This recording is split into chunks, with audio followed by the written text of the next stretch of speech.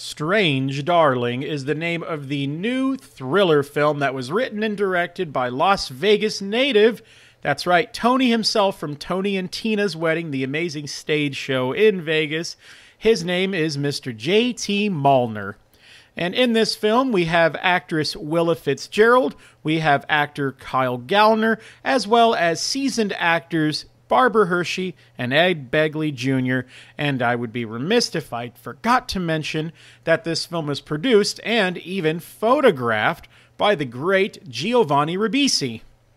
The movie takes place in 6 chapters in a rather non-linear format, including an epilogue, and we have the Lady, played by Willa Fitzgerald, and the Demon, played by Kyle Gallner.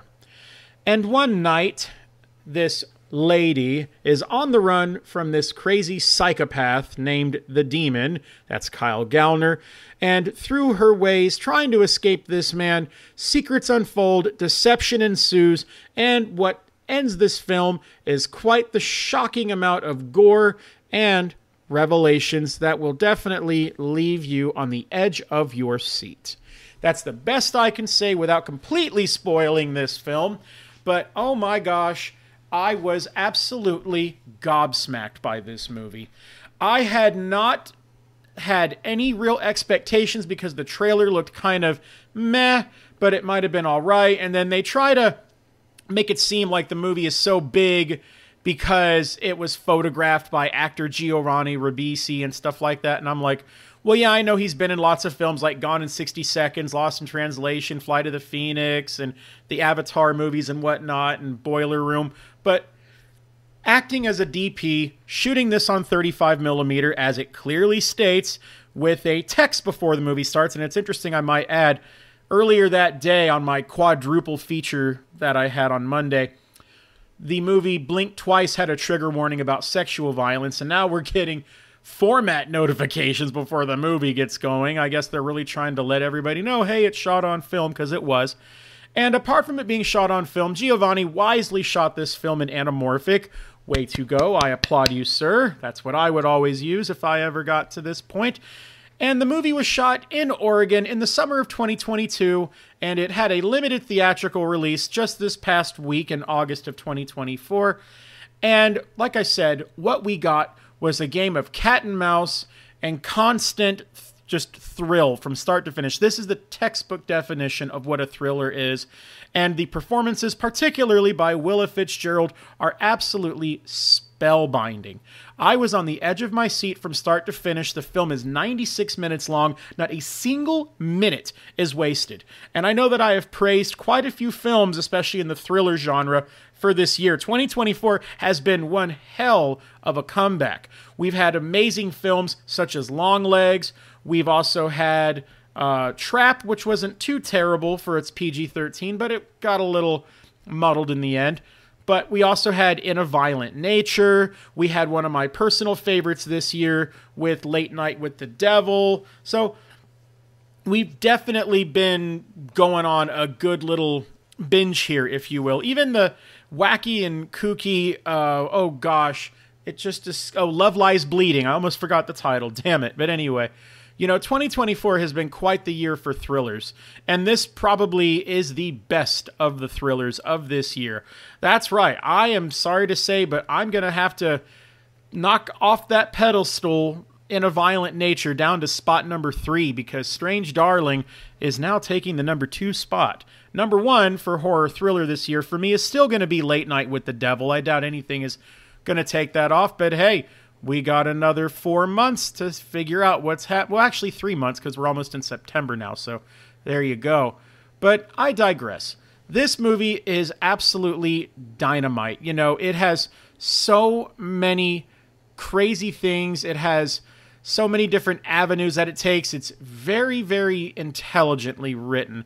We have moments where we think it's going to happen. We can try to get ahead of the film, and we're usually right, because if you can imagine it and it happens, then the movie also has a really good way of portraying what people would do in real life, and I was really pleased with that. And I thought this was just a really good exercise in thrill and suspense. The last act, including its epilogue, are also very good. We have moments where we think, oh, this person's going to handle it, and then, oh, that's not going to happen. This movie takes no prisoners in any way, shape, or form. It is going to make you cringe at certain moments because it has gross things that happen in it. It has a really good music score as well, and it has that song, Love Hurts, that's in it.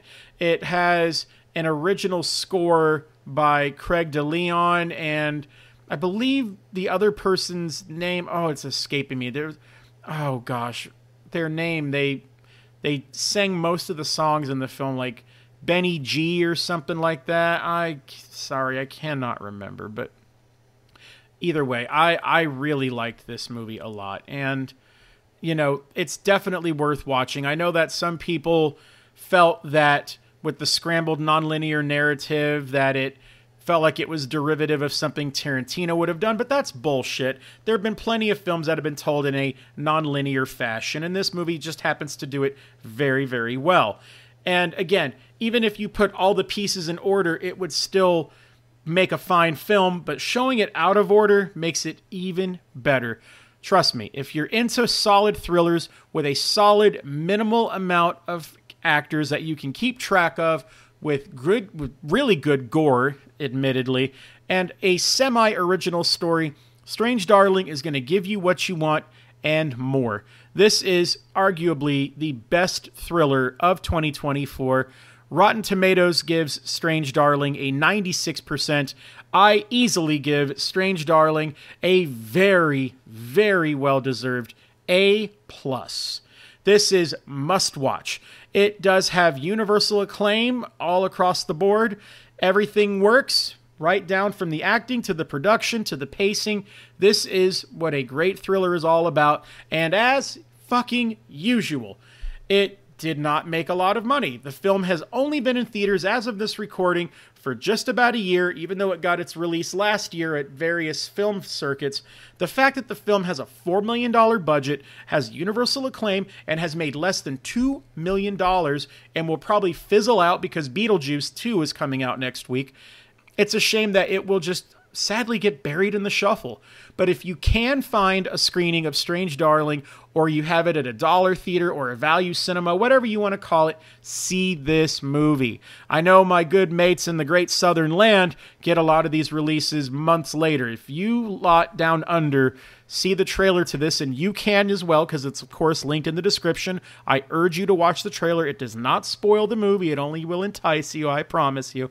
Go see this movie, because the performances from the four primary actors are all equally great in their own measure, but I must warn you, there is a moment where Ed Begley Jr.'s character prepares a Sunday breakfast that will make you clutch your chest at how disgusting it is. Oh, I don't even want to remember it. You'll know what I mean when you see it. It looks like the ultimate breakfast that fat bastard would make for himself. You'll see what I mean when you see it. It's rather bizarre, but it's all in good fun, and I can't wait to see what JT Molnar brings us going forward. I might have seen him because I've seen Tony and Tina's Wedding and stuff like that, and yeah, he seems like a pretty great guy. This is his sophomore effort. His last film that he did was 8 years ago called Outlaws and Angels, and he has a affinity for using vintage Panavision lenses and Kodak film stock. And again, I must applaud you, sir. And I can't wait to see Giovanni Ribisi's further career as a cinematographer as well.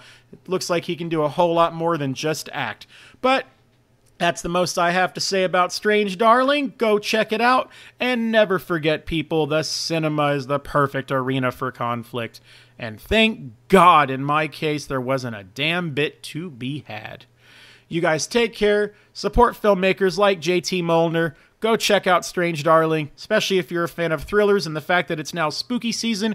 This will be just the treat. That's just right. But unlike that breakfast that you'll see fixed in the film, it won't make you sick. It'll satisfy you just right. You guys take care, and I'll see you at the movies. Bye now.